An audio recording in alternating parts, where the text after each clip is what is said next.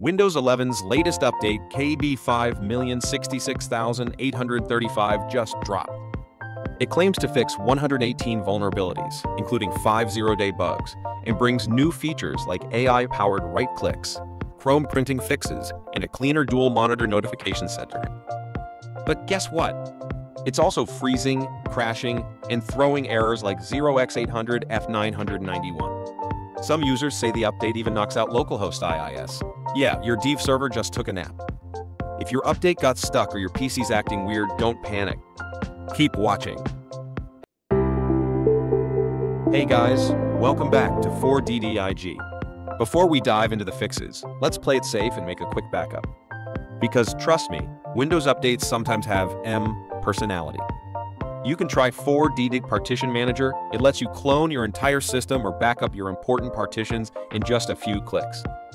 If you don't know how to back up, you can watch my previous video. Now let's talk about how to actually install this update without losing your mind. The lazy but usually effective option is to update from Windows Update. If your system isn't too broken, Windows Update should handle it for you, fingers crossed. Click Start, select Settings, then choose Windows Update. Click Check for updates, and if you see key 5066835, hit Download and Install. Alright, if Windows Update refuses to cooperate and displays the 0x800 F922 error, it's time to go manual. Open your browser and search Microsoft Update Catalog. Enter KB5066835 in the website search box. Find the version that matches your system. You can see it in Settings, System, About, typically 64-bit. Click Download, open the MSU file, and follow the steps. This method is suitable for technology enthusiasts or people who need to update multiple computers offline. Download the .msu file for KB5066835 from the Microsoft Update Catalog. Same as Method 2. Move it to a C folder and rename it C Update. Click Start, type KeyMD, and choose Run as Administrator. Then type this command. Hit Enter and wait. Watch the progress bar run to the end and restart to complete. If you find that important photos and files have disappeared after the update, don't panic. If you have a 4DDIG backup, you can simply restore it. If you don't have a backup, you can also try using the 4DDIG Data Recovery tool. It has a recovery mode specifically for data loss caused by Windows Update failure with a very high success rate.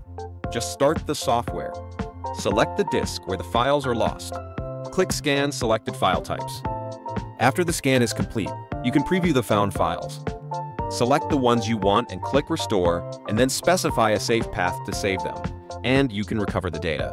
Sometimes, installing KB5066835 isn't the end of the story, it's just the beginning of the nightmare. Some updates get stuck, others finish, but leave your PC acting weird. Don't worry, we've got you covered with simple, step-by-step fixes. When your update gets stuck or fails to install, try Windows Update Troubleshooter. Press Windows and I.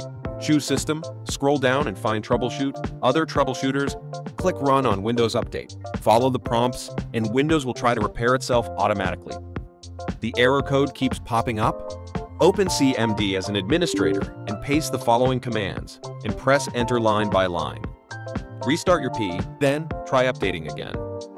If your PC suddenly feels like it's running through molasses, apps keep crashing, or you get random blue screens, it's probably some core system files that got corrupted during the update. Open CMD as administrator. Type sv/scanout and hit Enter. Wait for it to finish. Then paste this command.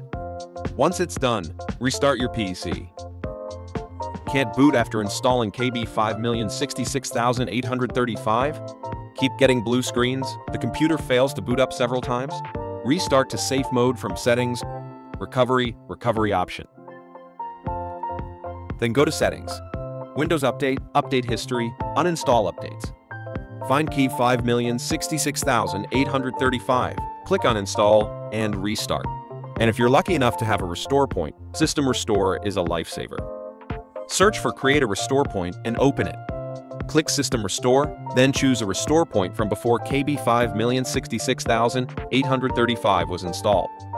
Follow the prompts and let Windows do its magic. Your files will stay safe, but any apps installed after that restore point might disappear. So that's all for today. If you like, remember to like, subscribe, and turn on the little bell. See you in the next video.